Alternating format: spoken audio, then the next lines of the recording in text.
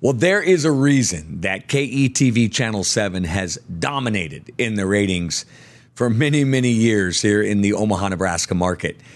A big part of that is you don't achieve that kind of success without a great leadership team.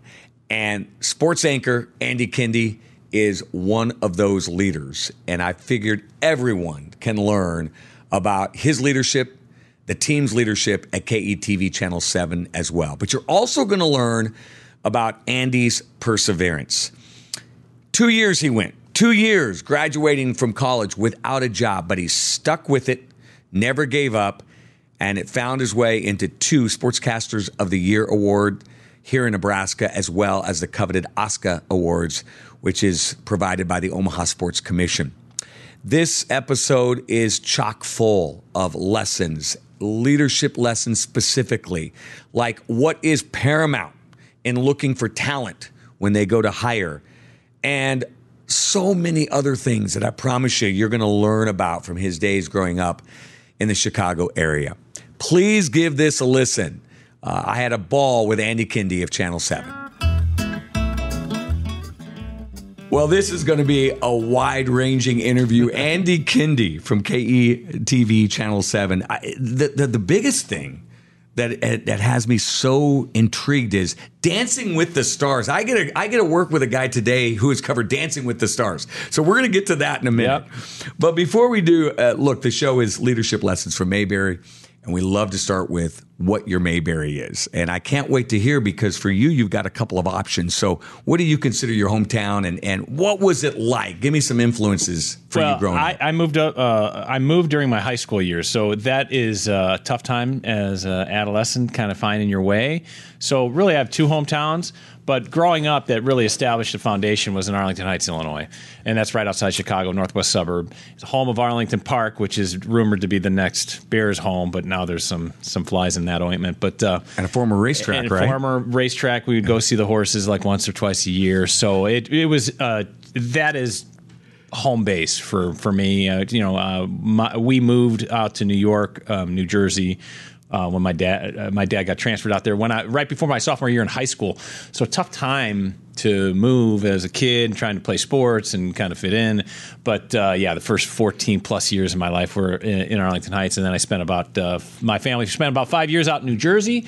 And then when I decided, came time for me to go to college, so I only spent 3 years out there and then came back to the Midwest and went to Wisconsin because I really wanted to go to a Big Ten school. So and Wisconsin was it. And by the way, Wisconsin is not the Wisconsin of now. Back then, they had, I endured the Don Morton era. So Barry Alvarez not there yet. He was there my senior year and went 1-10. So my 4 years of undergrad, I got to watch the Badgers win 7 games in 4 years. So this little hiccup that Nebraska's going through, that's nothing. I was just going to say, my kids can relate. Yes. They still don't believe how good we were in the 90s. Right. And I'm like, guys, trust me, it was a golden era, 90s, 80s, and even 70s. But, Andy, I've talked to so many business owners since I started the show, and they all seem to have grown up in a small town. Mm-hmm. And they tell me these stories, farm communities, they've got all this land to run around, play football games. What was it like in a more suburban setting? Like as a 12-year-old kid in the middle of a June day, what could you do? Oh, this is a great question, and I got an answer. We had a neighborhood park across the street, Evergreen Park, which is right on the corner of Gibbons, across the street from my house, which was 409 South Gibbons. You can still remember the address, right? Probably the phone number, too. Yeah, I can. 312-259-4565. I knew it. So it is one of these deals where every day you didn't even have to call people. Everybody knew at about 10 o'clock in the morning, everybody would gather in the summer. It's baseball time. And we played baseball. It was on just concrete blacktop because there were hoops set up, but we would play these makeshift tennis ball, baseball games. We would keep stats, wear the helmets. We'd go out and buy the $3, now they're not $3, but $2-3 helmets, plastic helmets, and you would, put the numbers on the back. It was great. We would play there all day. Sometimes we'd go home for lunch. Sometimes we'd keep going. I mean, I'm sure I've got sun damage from those years because we didn't believe in sunscreen back then. But yeah, that was it. But it was every day we played baseball out there, and no matter what. And some days 10 kids showed up, and some days 20 kids showed up, and it was pretty amazing. You know, we also think a lot about football in this state, as you have covered so well over the years. But what was it like pick up football games? Could you do that as well? Yeah. Was that legendary in Evergreen Arlington Heights? had a basketball court, which we used as a makeshift baseball diamond. They had a park for the kids, and then they had a real baseball diamond where I played Little League, and then a big field, which was the outfield. And that we used a couple. When we wanted to go big, we'd have a big football field out in the outfield. If we wanted to go small, there was a little small patch of grass in between the blacktop. And I mean, all this stuff is like yesterday. Oh, it's ingrained, yeah. And again, pick up football, get the kids from the neighborhood. Everybody would show up, and sometimes it would be tackle, and sometimes we'd wear helmets. And I was a bigger kid. Now I stopped growing when I was about 7th grade, so I hit my growth spurt pretty early. Nobody wanted to tackle me. Listen, I saw your Twitter photo, and you've got shoulder pads on, the green jersey. What in the world was that? And what did you play? All right, so I was an offensive lineman. In fact, I was such a big kid that in 4th and 5th and 6th grade, 7th grade, 8th grade, before high school, they had a thing where you had to get weighed. Talk about giving a kid a complex. You had to get weighed, and if you were over a certain amount, you got a stripe on your helmet. And then if you were over a certain additional amount, you had a double stripe, a big X on your helmet, which meant if you touched the football, the ball was dead. That was to protect the other kids. And I was a double striper from day one. And so one game, 5th, 6th grade, I blocked a punt. Ball dead after I scooped and scored. So here I am. I'm 5th grade. I scored a touchdown for my hometown Steelers, and I don't get credit for it. No, it goes back to the 15. See, these are scarring memories right here. I still remember. In fact, it got so bad that in like 8th grade, I would just go to the scale and put 1 foot on, and it would just go boink. So I was like, I tell Rob McCartney this all the time. I was 240 in 7th grade. I weigh less now than I did in 7th grade. So I was a big kid. In the picture you saw on Twitter, so they had this competition, pump, pass, and kick. Oh, yeah. And I got to hear about this because I know you qualified. 8-year-old and 10-year-old, I made it to the national semifinals. And you represent your hometown team. So you got to participate and compete at a Bears game. And then you went on to go to the champion or the semifinals, which was in Tampa Bay. I mean, Tampa Bay expansion team. I was wide-eyed. It was amazing. And the first year when I in '77, the Bucks were so bad they had never won a home game until the day we showed up, and they won their first home game, and I got to see it. And then 2 years later, they're competing for the NFC Championship under Doug Williams. So these are kind of the cool memories that you guys established. And my dad was along, my parents were along for the ride. My dad got to go to Tampa, but everybody got to go to the Chicago competitions, and that was during the years of Walter Payton and terrible quarterback play, but Walter Payton was my guy. Well, listen, if you qualify at that level, you could throw. You were a lineman who could throw. Yeah, and I bet you were one of those linemen constantly saying to the coach, come on. Give me the ball. Just once. I was the fridge before the fridge. Yeah. I love it. Well, you got about as far. I mean, to get to this, the Tampa and the NFL stadium, what an experience. But I have to imagine this all played in to what drove you to deciding what you wanted to do. But everyone seems to be, when they're young, they want to be a play-by-play guy. Mm-hmm. Was that you, or did you know sportscasting was no, originally I wanted to be the voice of the Chicago Cubs. So I grew up with Jack Brickhouse and Lou Boudreau, and then this is before Harry Carey moved over, because Harry Carey did the Sox for years, the White Sox, and before that he did the Cardinals, obviously. But I wanted to be Jack Brickhouse, Lou Boudreau. My mom would tell stories that when I was a kid, I'd race home because they played in the afternoon, no lights. And I would watch the end of the game and cry every time they lost. So I cried a lot as a kid. I was a little baby because the Cubs were terrible back then in the mid to late 70s. But yeah, I always wanted to be a play-by-play guy. And then once I got a little older, I got to, I watched nightly news. Sports was the favorite. It was always after weather. And so I got to watch a lot of the Chicago sports guys like Tim Weigel and Johnny Morris and those guys. And later in life, Mark Giangreco. And they really kind of planted the seeds. In fact, my path went from Madison, Wisconsin to Milwaukee to Omaha. And when I was in Milwaukee, right after I started, I had a mutual friend that knew Tim Weigel, and they were looking for a sports person. And I actually got to talk on the phone, like a little interview with Tim Weigel, because he was kicking the tires to see if I'd be interested. I was like, oh my God.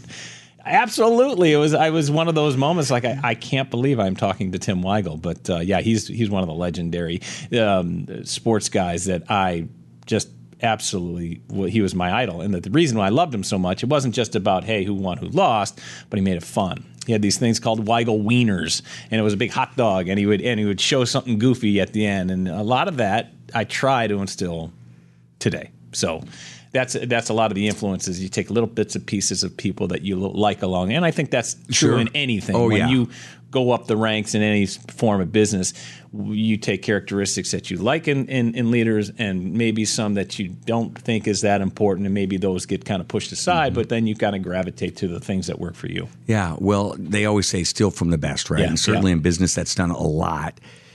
But what was that moment that it clicked for you? When did you know this was not just some passing interest as a kid that you were kind of fascinated with, that you said, this is what I'm going to do? When did that click for you? I was a college kid at the University of Wisconsin, and it was my junior year, and it was time to get an internship at the local television station. And my first semester doing that was my second semester junior year. So my boss, one of my great friends, Jay Wilson, who is a legend in Madison, Jay, at the end of that first semester, I was a terrible intern. Looking back, I was awful. I would blow off shifts because I had a lot going on as a college kid and whatever, and it was tough to get to the station, blah, blah, made all the excuses you could as a college kid, right?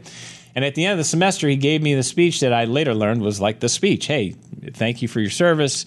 We're going to go another direction. And back in those days, you could intern for free as long as you wanted, as long as you were a good worker. Well, I was not a good worker, and I said I will do anything because I had already planned on staying the summer, really digging my heels into the internship, blah, blah, blah.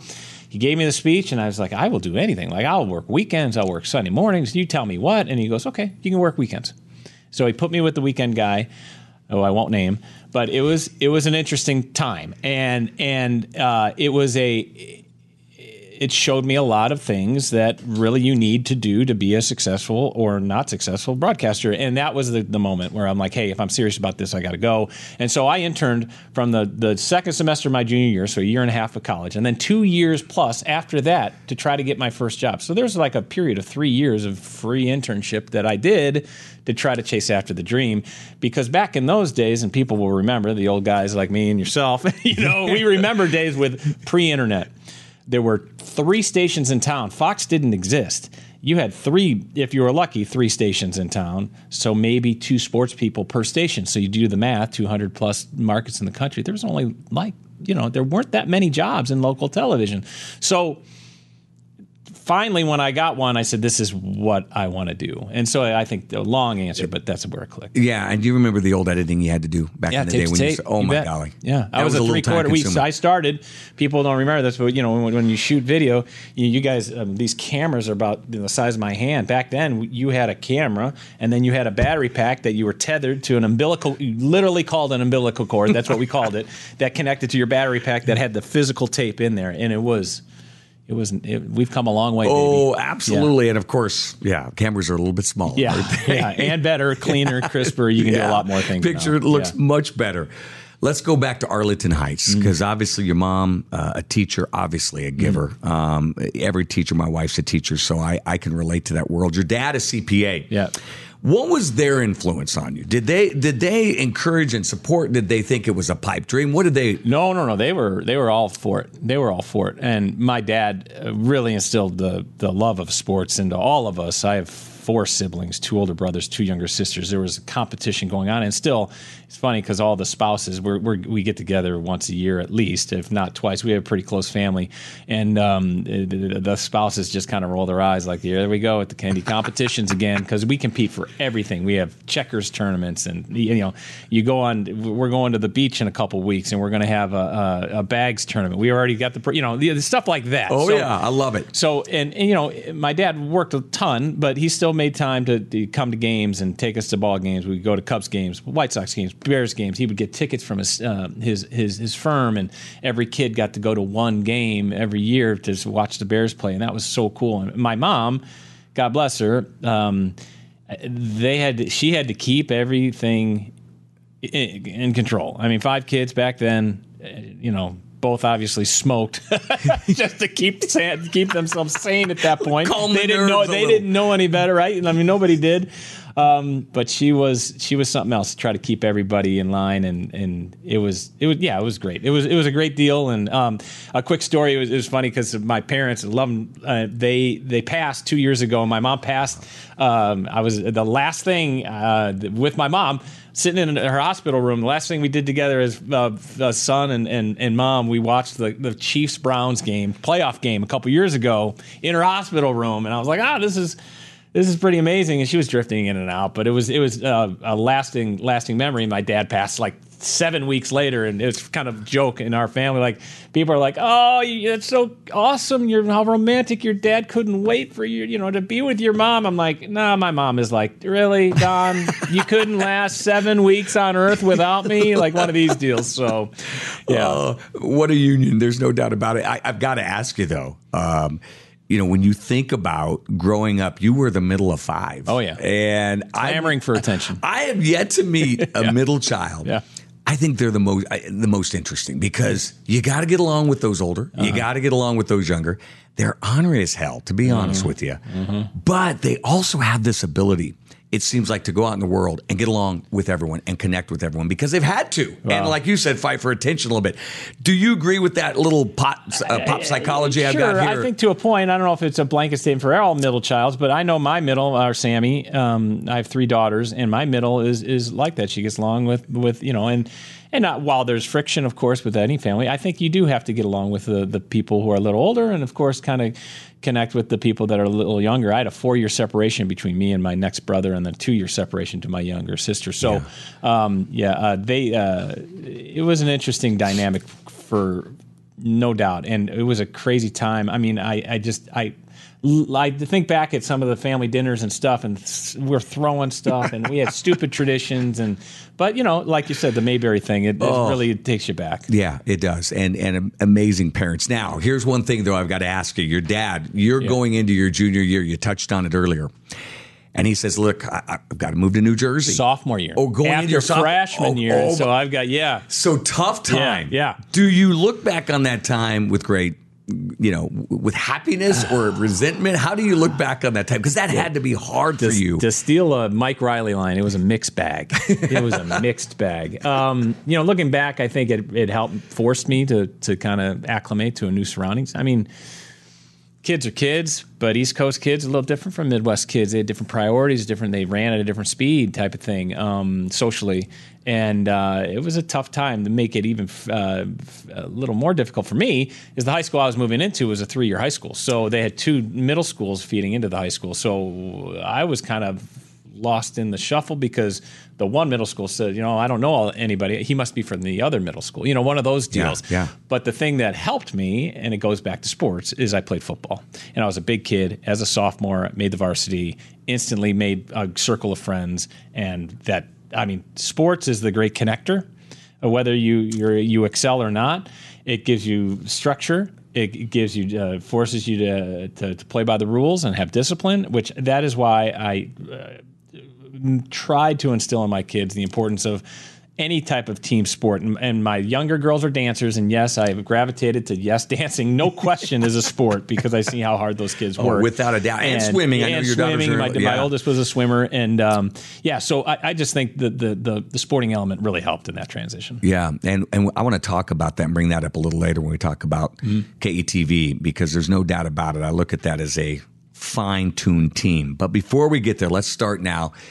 You're in New Jersey, and it's time to go to college. And I don't know if you were being humble on your email to me or not, but you said it was one of the few schools that accepted you. Wisconsin. Yeah. Were you being humble? Because I can't believe that. No, I was being actually honest. I didn't. There was a bunch of Big Ten schools I didn't get into. I really wanted to go to Illinois. My parents met there. They both went to Illinois. My dad grew up in Champaign. My grandfather was a professor there for years, and I did not get in, and it was crushing. I was crushed.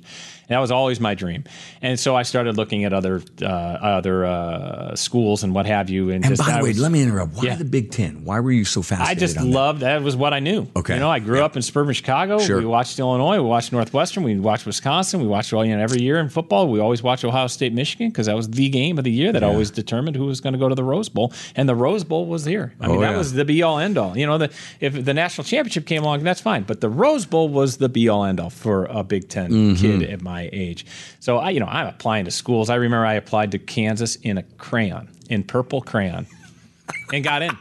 I did get in, and so I was gonna go to Kansas for a while. So yeah, and then finally I got Mrs. Vanoska, my English teacher, my junior year, wrote me one of the greatest recommendation letters that I've ever seen, and it got me into Wisconsin. In fact, the counselor when I was at orientation said, "You got in because of this." What'd she say? She just kind of spelled out what we have talked about, that I was a kid that moved from one high school to another right in the middle of midstream in high school, and has acclimated myself to integrate in not only athletically but socially. I wound up being student council president at my new high school, which was always kind of a leadership thing. I was student council president in my middle school and class president my freshman year. I always found that very important, very important. I wanted to be out there because I didn't want to be led by others. I wanted to lead either collectively, and that was important to me. So that kind of, I guess, she gave me a copy of it. I still have it, and that was a game changer for me. So I went to the University of Wisconsin, great school. Don't think I could get in there now. I know I couldn't get in there now with my grades because I see my kids applying for schools, and I'm like, holy cow! And the prices. Like the other thing that's eye-opening are the prices, because I'm going through it right now. It's like, holy cow. I remember dropping off the check for out-of-state tuition at the University of Wisconsin every semester. It was like $1,500. Now that buys you a couple textbooks, right? Yeah, it is funny how, because obviously you and I went to college the same time. It is insane. Yep. But I gave you a hard time earlier about, not getting into Big Ten academically, not easy to get into. Yeah. So another reason it was challenging. But you go to Wisconsin after coming from New Jersey and even Arlington Heights. It is not a big city, Madison. Mm-hmm. Were you a fish out of water, or was it instantly, you could relate to it? Go back to sports. I joined a fraternity, met a group of guys. They were a big athletic house. We played a lot of sports, played football, basketball, softball, the whole bit. And that kind of was who I gravitated towards. And I think the team element really drew me, and you kind of fit in. You kind of find people that you kind of connect with. And that's what really happened. And those, I tell my daughters, my oldest is going to be a sophomore at Nebraska, and I say, this is the best time of your life. I'm telling you right now. I know it sucks during exams, and I know it's tough to really navigate through these social deals, but you will look back and go, wow, that was so much fun. Yeah. So much fun. You obviously spent a lot of time in big markets. I mean, Milwaukee was a market you worked in, but now you're in, obviously, and you were in Wisconsin. You started there. Markets that are college markets, what's the difference? What did you feel was the main difference between those pro markets like Milwaukee, covering it as a sportscaster, versus those college markets? It's more structure, I think. In the college markets, I think it usually tends to be a little smaller too, and so you do a lot more high schools too, a lot more high school coverage, which I actually enjoy very much. The professional versus the college is just, the pros are expected to talk, and like it or not, they're going to have to answer questions, where you can kind of shield kids at the college level, not as much anymore with the changes and evolution of things, NIL and the whole bit, and there's not as much control over the college athlete as there once was. But I think that's the biggest thing, that the professionals are professionals, and they have to talk, and if they don't feel like talking, they have to they have to conduct themselves like professionals, where college kids are college kids, and sometimes they can be a little immature at times. Right. But that can be expected, and I think that's the biggest difference been covering. But I covered games at Lambeau, almost every NFL stadium out there, and we treat Nebraska football just like my old station treated Packers football. The difference is, in Milwaukee, when I was working in Milwaukee, we had the Packers, we had the Bucks, we had the Brewers, and we have Wisconsin football and basketball and Marquette basketball and that type of thing. So, we had a PGA Tour event every year. We had a major championship come in our area. We had auto race, IndyCar race every year. So, and NASCAR came to town. So, in the market, so we had a lot of different options. We're in Omaha.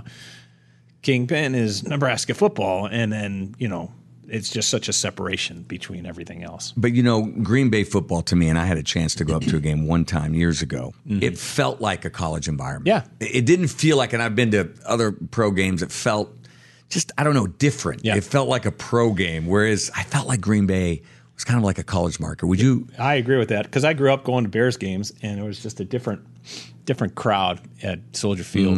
And you go to a game at Lambeau, and I know it's changed since I've left. I mean, shoot, it's been 13 years, but it is, you tailgate, you sing songs, you do the polka in between, stuff like that. The guys jump into the stands after touchdowns. I mean, that's pretty cool. You don't get that at a lot of professional stadiums. I think that's a big difference. Let's talk about perseverance, because you certainly showed it. You said you went 2 years. So here you graduate. And you had to really grind, as you put it, for 2 years before you fell into a job. There's a lot of people that would have said, I'm going to go do something else. I'm not going to wait this 2 years. What drove you to have that perseverance for those 2 years? I gave myself 5 years after graduation. I said, if I don't like where I'm at after 5 years after graduation, I'm done. Okay, I can do 5 years. I'm young. I'm mobile. Yeah. So I gave myself 5 years. I got a job, a waited tables, Chili's. Became an on-the-road trainer, like one of those deals, again, leadership position, and that I really wanted to be a guy who kind of set the example, so to speak, at times. And so that's really where I dove into, that's where my money source came from. So I graduated in May of 91, and then didn't get my first job until July of 93. So that's a 2 year, 2 month period where I was waiting tables. I was DJing fraternity, sorority parties. I was doing morning radio for this Wisconsin radio network that I would string for. I was a freelancer. I'd have to wake up at 4 a.m. to do it. And, sometimes sleep at the office in between shifts. I mean, it was hard. But something just said, if this is really what you want to do, you're going to give it your all. And if 5 years doesn't work out for you, then so be it. You gave it your all. And you don't have any regrets. But stuff happened in July of 93 where there was a change, and I wasn't their first choice. I wasn't my wife's first choice. Yeah. I wasn't their first choice. It's all right. It doesn't matter how you get there as long as you get there, right? So I got this job at the station in Madison, WKOW. I was the number 3 guy, making $4.25 an hour, and working like 20 hours a week, 25 hours a week, and I was in heaven. I was, shooting. And that fall happened to coincide with the same first time Wisconsin had gone to the Rose Bowl in like 30 years, and that was a magical. Like, I got to shoot the games. It was amazing. I have to imagine. Did you hear a lot of no's during that 2 years? Oh my gosh, yes. In fact, there was a bar in Madison that would give you a free drink for every rejection letter you could bring in. So it was. So you were spending some time there. Yeah. Bucks bar. I spent a lot of time at Bucks. Yes. Oh, they've taken it to a new level at Rocco's, haven't they? With the Jell-O shot. Yeah. How about that, huh? That was somehow even the governor during their pep rally at Alex Box when LSU returned home mentioned the Jell-O shots and congratulated everybody for breaking a new record. Listen, long backstory, but I was wearing a Florida shirt during this tournament, and I can promise you, I think I met everyone that had more than 10 Jell-O shots from LSU. There was a lot of them. Yeah, there were. Hey, we're taking a little break in the show to make sure you know about Farmers and Merchants Bank of Ashland.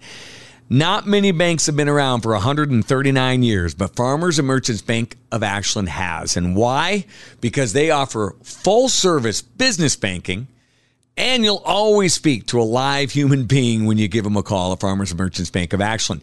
They're commercial lenders. They are more than happy to share their expertise and to help you navigate any business financing that you may need, including SBA, TIF, or Nedco financing. So go to fmnb.com. Right below me, you're going to see that website, or give them a call at 402-944-3316. Member FDIC and equal housing lender. Let's now switch gears just a little bit here, because you end up, of course, here in Omaha, and it's been an incredible run at KETV. One of the things that I've learned watching KETV is you guys have an incredible team. I mean, you and Julie Cornell, Bill Ranby, Rob McCartney, the four of you have a chemistry that I just don't see it. Even when I go and travel and I watch, bigger markets, I don't see that chemistry between the anchors like I do at KETV. Was that? Do you have to work at that? Was it just innate? I think it's organic. Thank you for saying that. Yeah. And we're friends. And I think it shows. We go to our kids' graduation parties. We hang out. We'll go out to dinner. We truly like each other. Bill and Julie are married, if people didn't realize that. Yeah. I mean, and they've got a wonderful family, and Rob's wife, Sherry, I mean, she's always in the station now because his kids are grown now. So we just truly like each other. They're like family. You spend so much time at the station, probably as much time at the station than you do at home. I mean, that's how much local television is a tough deal. And so it'd be miserable, A, if you were working with a bunch of jerks, but B, we do really like each other, and I think that's so helpful. And it's good to the point. They're like family members because you can jab them. Like I can jab Bill, and Bill can jab me, and Julie can jab me, and I can, it goes back and forth. And Rob can jab everybody. It's kind of fun. Well, that's when you know you have a great relationship, right? Yeah. It's like the buddies I golf with on Sunday morning. Yeah. Like you're going to hear it. You're going to hear about that one time or blah blah blah, and but you expect it, and I hope, and I think that we're at the level now where you're comfortable. It took a couple years because I'm the young guy, and I've been at the station for 13 years, right? So I think the longevity and stability helps in that regard for sure. Well, I've heard so many stories about you leading all the way going back to when you were in early days of high school. But I think that something that people can learn is that power of leading laterally, right? Just because you don't have owner or president of the company behind your name, leading laterally. And I want to tell you a story. I had an early morning flight. Very early morning. I was at the airport probably about 4:30, and the gates weren't even open. And Jonah Gilmore, one of your reporters, was there. Jonah, yeah. And I recognized him, and so I went up and we started chatting and just random stuff. But one of the things that he just brought up without any kind of prompting from me is that he feels like you and Rob and Julie and Bill have been great mentors to him. And he didn't talk about you guys leading. He just talked about kind of your servant leadership that you guys just kind of naturally have. But to me, one of the things that struck me was the reason KETV has dominated the ratings for years is that there's a real team framework there. And what I heard from Jonah was more than anything is that you guys take these guys under their wings because at the end of the day, one, you're good people, but two, that really helps the team. And I wonder if again, is that something that's, consciously thought of, or is it just more of your personality? Well, that's nice to hear. I didn't know that. But, Jonah's a great guy, and he's thrilled that LSU won the national championship. I forgot him. He was going to New Orleans that morning. And it's interesting, too, because I don't get to spend much time with Jonah or many of the morning people who I love dearly. But I think for Jonah, he obviously the natural gravitation is towards Rob and Julie, and I know Rob and Julie both go out of their way to mentor the news people. I obviously have a great staff with Matt Foster and Ellie French, right? And I try to do my best to show them the way. And Bill, he's got a great group of meteorologists that he works with. So, but yet I think when people see how you act, and I kind of have to remind myself at times because these are long days and your frustrations and your patience run thin.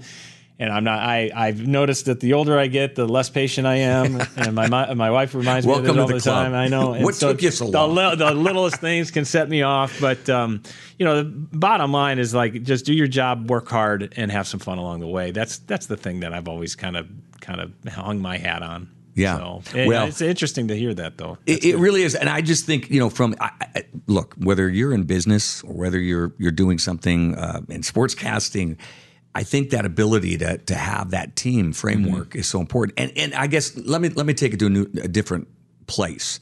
Is that why KETV has been so successful? Because people get that sense. I mean, it really does look like a fine-tuned machine, a team working together. I think there's multiple layers there, but I think the bottom line is that we have some stability, and obviously we've got talented leaders in Rob and Julie and Bill. I mean, everybody knows local news is driven by local weather too, so you got to give props to Bill and his crew. But I do think that stability helps. And even though we've had drastic turnovers in terms of a lot of reporters and producers who have turned over, especially since COVID, it's been tough on everybody. But I think I'd be remiss without mentioning our boss, Vaughn Jones, who has been at KETV forever. Vaughn is our news director, and he's the guy that steadies the ship. He's the one constant through all these changes, and so he's the guy that makes it run. Yeah. And we've added newscasts. We've done a lot of things that kind of that's the way the business is evolving, and sometimes it's not perfect. But with the guiding hands that we have up in leadership roles, I think that really is crucial in this time, because everybody's doing more with less, and everything's go, because people don't wait around until 6 o'clock or 10 o'clock to get the news. They can go on their phones and find it. So why would they, so we have to give people a reason to watch, and that's important. Look, I'm not just trying to pat you on the back, but we are, I'm not quite done with this, because part of what we do here is I think it's important for people to know, if they're a business owner, business leader, or again, working anywhere, the importance of that, of leadership lessons. One is servant leadership. And one of the things you said to me when we first met a year ago at the state basketball games, you said to me, hey, if you ever need anything, we talked for 3 minutes, and you said, if you ever need anything, let me know. Yeah. So I'm curious, where did that come from, that ability to serve people? Because again, you could have big time me. You've earned that right. You could have walked on by, but you said, hey, if you ever need something, give me a call. What do you think influenced you? Well, I think my parents, for one. And then later in life, Jay Wilson, one of my best friends, who we still talk to. We're in the same fantasy baseball league, stuff like that. Yeah. I learned so much from him, just the way he conducted himself in public, because everybody knew him. He was in the market for 30, 40 years, in Madison. And that's something if you say something too, follow up on it too. So hey, if you ever needed anything, let me know. That's not blowing smoke. If you do, just let me know. If I can, I will certainly help you. If I can't, I can't. That's part of the deal. But I do think that some of that too is the lessons that you learn from people that you work with, and then you try to instill that into your group. So with my people, which is Matt and Ellie, and before that, Matt Lothrop and Thor Tripp and Steve Henneberry, I always say that I don't ask them to do anything that I wouldn't do myself. Now, my role is different than their roles, obviously. But when it comes down to it, on Friday nights, I'm going to have to shoot some high school football games. I get that. And it's tough. You got to kind of juggle a lot of things. But if I'm not willing to do that, how can I ask them to do that? And that's always been kind of a big thing for me. Now, I would prefer... like Matt's out shooting a story when we're recording this, right?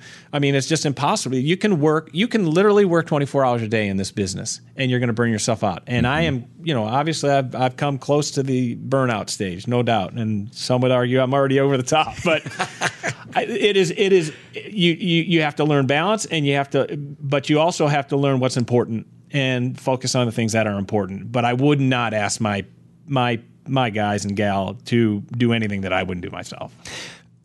Hiring. Let's talk about that, because you've hired, as you mentioned, the names you just reeled off, excellent people. What is paramount in your opinion when you're looking at the person to hire? Well, one, I don't do the hiring, which is I got to say that right away. I can have some influence and say, hey, I like person A, B, or C, but I don't get to choose A, B, or C. Those are. What have you seen that has been? But I will say that what I look for is I probably can't say it, but you have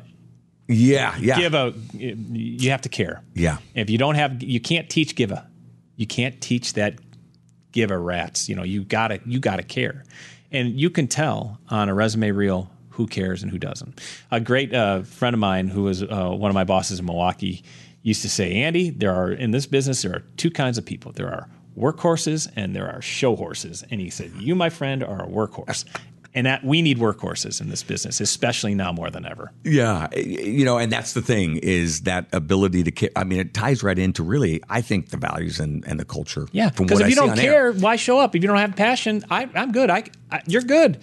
I can find people who care, and I can teach them how to do the job. But if you don't care, if you don't have that passion, maybe you should find something else, right? It's a good segue into my next question because, look, you've won an OSCA, I think is what Omaha Sports Commission. You won an OSCA. You have been Sportscaster of the Year twice. Back-to-back years, by the way. Doesn't happen often. So that's I've been back since, though. I'm still working to it. Still working. Well, we're going to start right now the campaign today. There we go. Yeah. But, obviously you have the ability to connect with people. But when I think about that, obviously skill set is important. You got to have skills. But you also have to have that ability to connect and be likable, and people they have to gravitate towards you. So when you think about that and you go back, is that more important than the skill set, or is the skill set in this business more important than that ability to be liked and connect and all that? I think that's a great question. I think they go hand in hand. In this day and age, you got to give people a reason to watch. If you don't give people a reason to watch, they've got attention spans like this. They've got 5 different options at their fingertips that they can watch something else. So why are they going to watch you? You got to give them something to watch.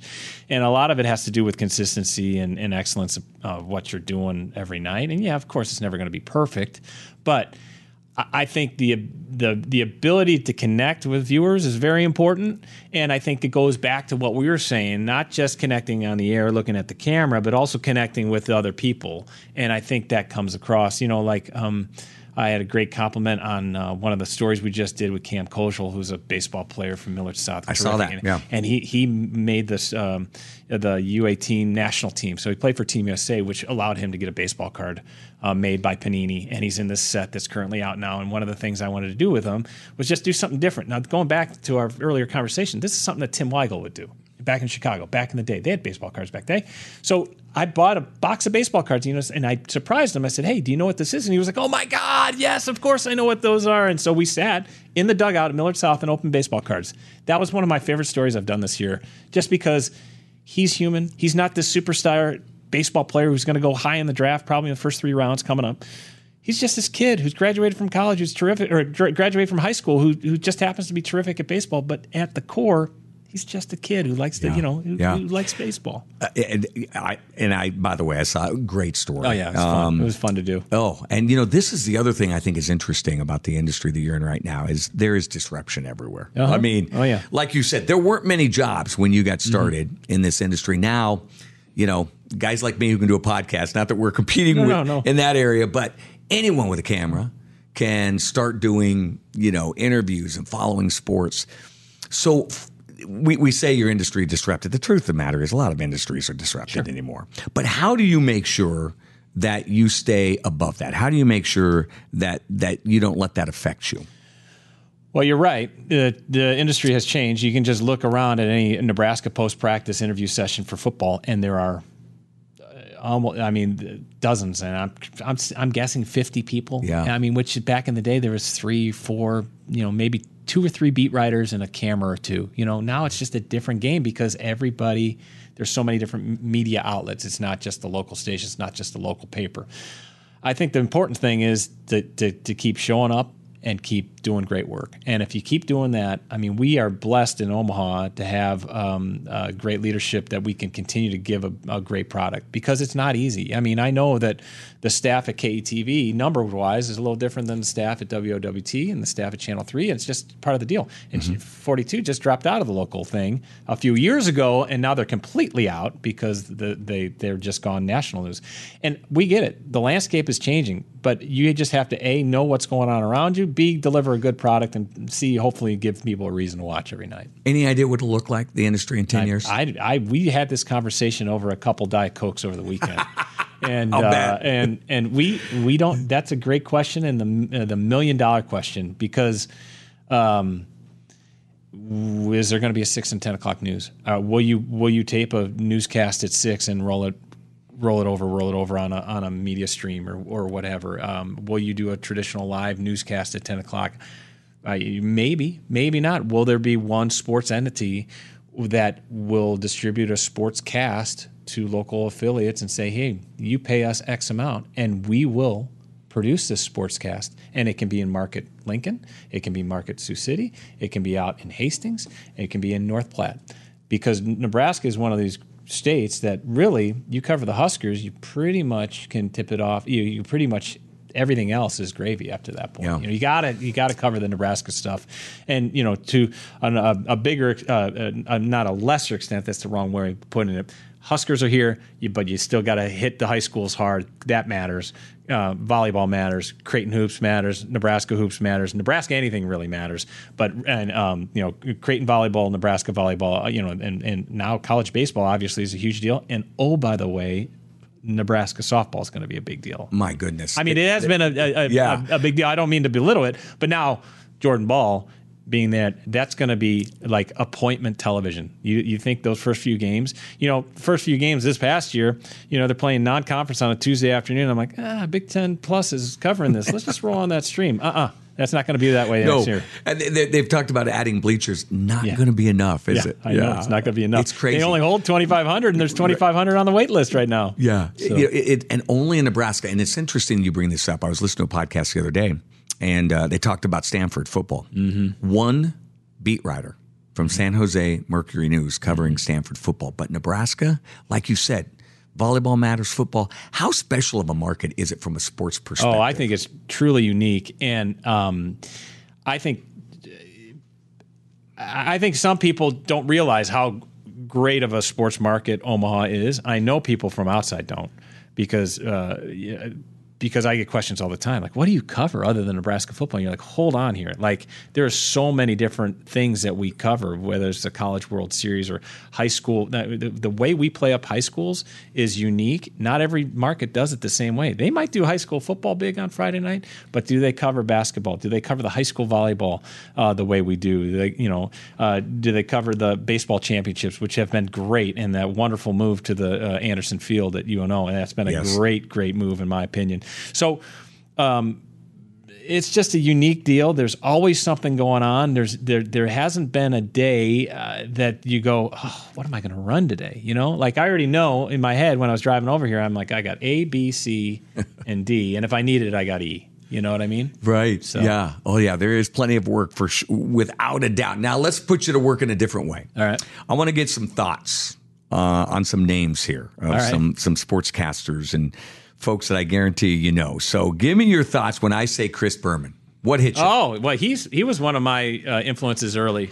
What about it? How did he influence you? I just think that he was one of the first guys to really make trademark sayings and people he was one of the first guys that you would want to repeat his sayings if something happened in your game or something happened in your wiffle ball game or your pickup football game. You would say he could go all the way, and you didn't do that with a lot of the national guys. He was one of the first unique national guys that people gravitated towards, and he was a big influence. Oh my goodness! And you know what? He still got it. I don't know if you saw that clip with he and Xander Schauffele the other day. Yeah, no, and he's introduced Xander Schauffele as Xander killing me softly with your song. And I don't think Xander Schauffele had any idea what song. Roberta Flack. Berman wasn't.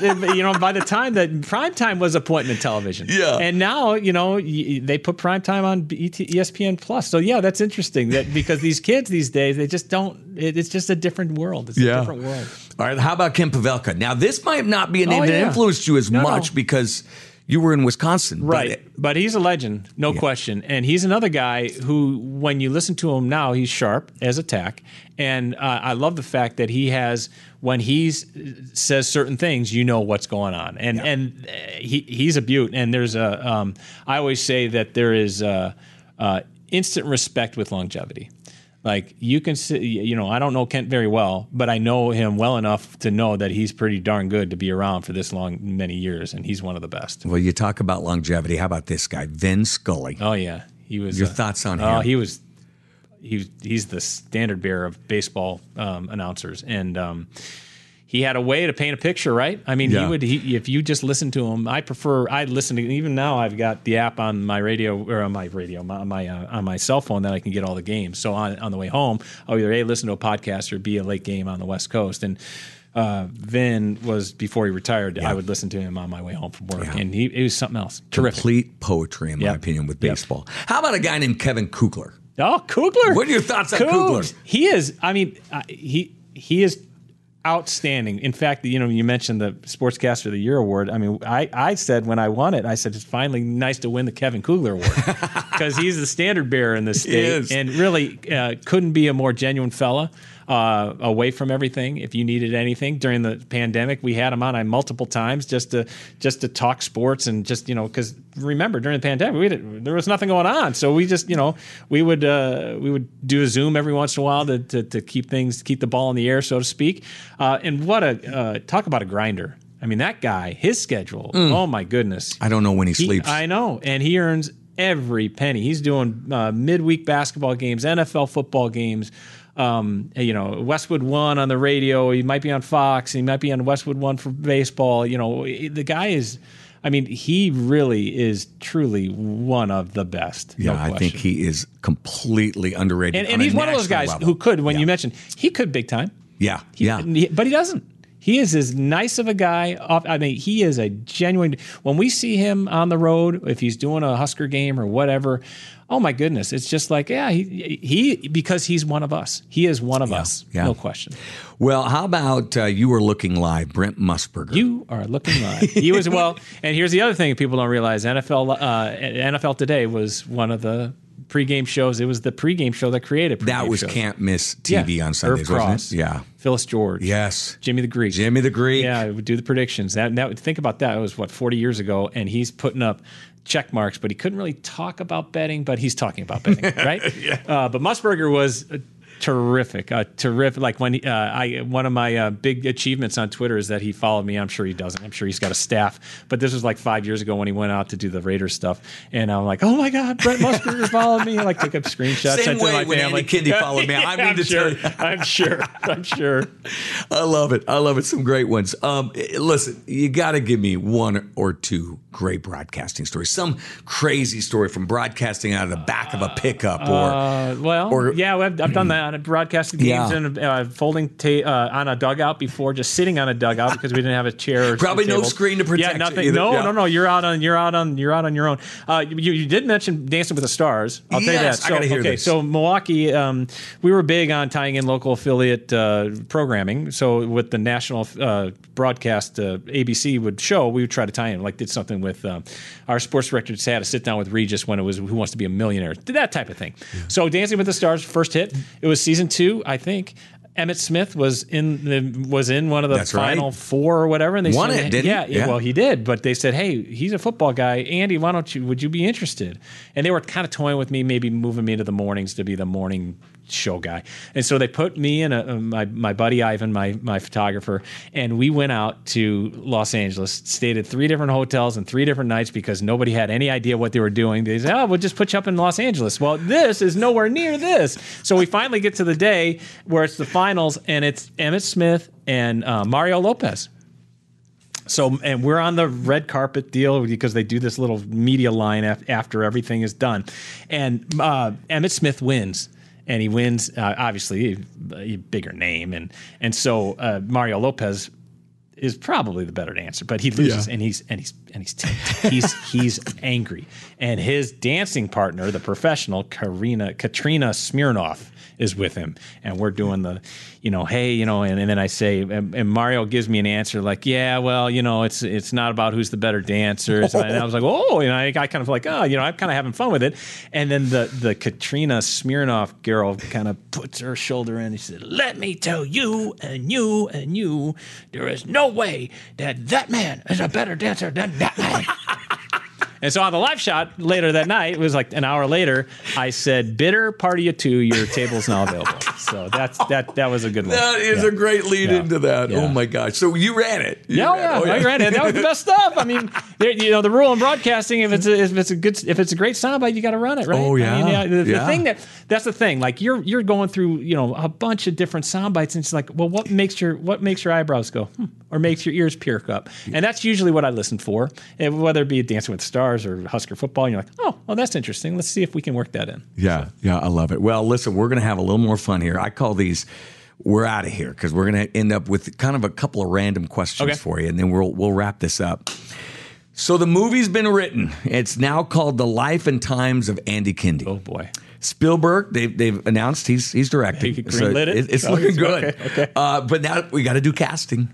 Who is playing Andy Kendeigh on this I'd like blockbuster. Denzel Washington. He's a badass, but I don't think he would. I don't know if He can do anything. Yeah, he can. He really can do. Matt Damon. I always liked Matt Damon. He could probably fit into the Andy Kendeigh role. Obviously, he proved that he could gain a little weight on air, so he fit right in. So Matt Damon. How about go Matt Damon? I like Matt I would Damon. like to say Brad Pitt, but that's not realistic. Matt Damon's more my guy. All right. Another one here. NIL deal. You are it sounds like you were pretty close to being a heavily recruited D1 athlete out of New Jersey. Maybe that. Yeah. So NIL is running rampant, and everyone wants you. Alabama wants you. Georgia wants you. So you get to pick your NIL deal, whatever it is. What are you picking? Well, if I was at Wisconsin, there was a burrito place called La Bamba, and they had burritos as big as your head. And so that's where I would gravitate because there was plenty of nights after let's say just after the clock struck midnight that I would find myself in line eating a big burrito as big as my head. La Bamba. And they had different locations. They were a Big Ten restaurant. They had one in Illinois and one in Indiana. So, yeah, I don't know if they still exist anymore. I see this. This is kind of spinning for you a little bit. La Bamba. La Bamba. Burritos. In fact, I miss those days. I didn't feel great the next day, but at least going down it went well. Oh, listen, I shouldn't do this to you, but my last one, because this is called 3 and we're out of here.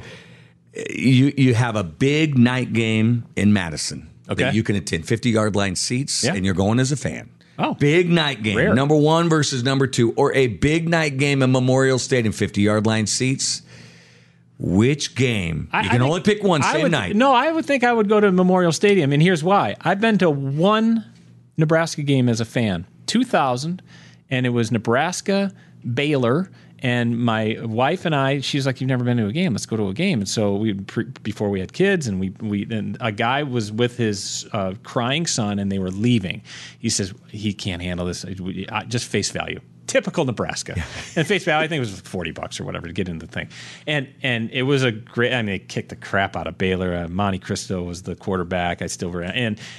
But that's it. We sat in the south end zone. And that was, north end zone. And that was it. So I would definitely go to Memorial Stadium because I've never really been to a game as a fan. That first game, what jumped out at you? I mean, why was it so special? The friendliness of the fans, and the collectiveness of purpose. Like everybody was on board. Like I'm used to Wisconsin where half the student section shows up mid-second quarter. There's empty things because everybody's still getting lathered up, as Barry Alvarez would once say. I just think it's amazing how how serious people take this, and it's part of the fabric. And when people say you kind of roll your eye, but it is truly part of the fabric of the state of Nebraska is football and how they're doing. It's the talking point. It's not the weather at the water cooler. It's who's going to play quarterback or what happened last week or, hey, what do you think we need to do better defensively? And it's not just middle-aged dudes, it's everybody. Yeah. It's the secretary, it's the grocery lady, the checker outer person at the grocery checker at the baker's, at Ivy or whatever. And it is amazing how much people know, how knowledgeable they are, and how invested they are. And that's what struck me that day. And whether it be pregame, post-game, people party, no question. I mean, that's part of the deal. It's an escape. It's the way they spend their Saturdays, and I hope we never lose that. I know there's going to be challenges moving forward with the renovation of the stadium, but the thing that will keep you coming back is if they put a good product on the air, and I think we're headed in the right direction. Yeah, and you know what? I got to throw a bonus question out, and I've asked a few of my guests this one in the 3 and out of here. What do you think? I mean, is Nebraska going bowling sooner rather than later? Sooner. Is it a bigger? Okay. Yeah. From what you've seen.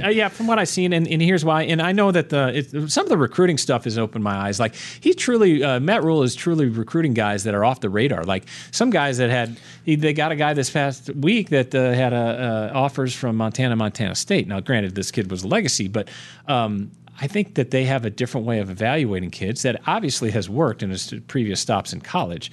So I think, this year will be telling to see the foundation of his culture and his the way he goes about week to week, because we don't know how he deals with the season. Let's see what happens after a tough loss. How does he handle that? Because he's not going to win them all. We know that. But I think that just the organization, I have been blown away. We got to talk to Coach Rule a couple weeks ago one-on-one, and it was really telling to know, like, his staff they are He knows where he's got to be every second of every day. Yeah. And he maximizes every day. That's the other thing. He maximizes every day. I know you've got a lot of stories to get to, but yes, you and Rob McCartney sat down with him. Yeah. One last question. I promise. No. I'm letting It's you go good. after No, this. I got you. You just keep all good. spurring ideas here in my head. But his availability, the ability to access him and get to him. You guys sat down, did a great, put it on Chronicle on Sunday. But what is that like? Do you feel a difference as well? Because he seems to be everywhere. Yeah, and it was interesting because in a group setting, he's, it's almost, it was a little intimidating to meet him for obviously we've met him before, but just to sit down because you want to make a good impression because you're going to have to work with this guy for hopefully years, And my impression for him is he is a professional. Like, there's a reason he made it to the NFL.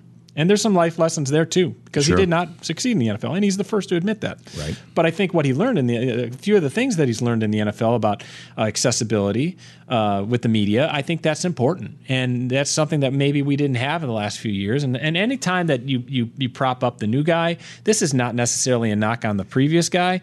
It's just what I'm seeing. And what I'm seeing is a guy who knows how to deal with the media, at least at this point. And now, granted, they haven't lost a game, and there hasn't been any controversial things, but at this point he's doing everything right. Yeah. And I've got to tip my hat to him, whether it be himself or his staff. The outreach is off the charts. His ability to connect with kids at his camps, and we're seeing the fruits of that by just look at who is committed to Nebraska moving forward, and that's pretty impressive what he's been able to do in such a short time. Now, it may not result in wins this year, but I do think that they will contend for a bowl this year. Mm-hmm.